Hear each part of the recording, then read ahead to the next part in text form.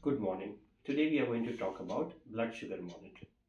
Blood sugar monitoring is very important and is regarded as the fifth sign of diabetes.